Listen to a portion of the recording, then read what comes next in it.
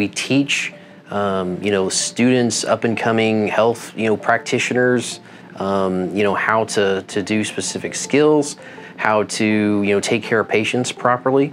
And especially in the healthcare field, if we don't have that, we don't have a lot. Students have different personalities and different learning styles, and I think when we have such a good relationship between students and instructors, where we have that head-to-head communication, where we can give each other a little more time one-on-one, is really important for different learning abilities and that sort of thing. So I think especially when we're learning hands-on skills, I need to be able to be there to help each student with maybe some things that they're personally struggling with, and the ability to do that one-on-one it really strengthens the learning curve, I think.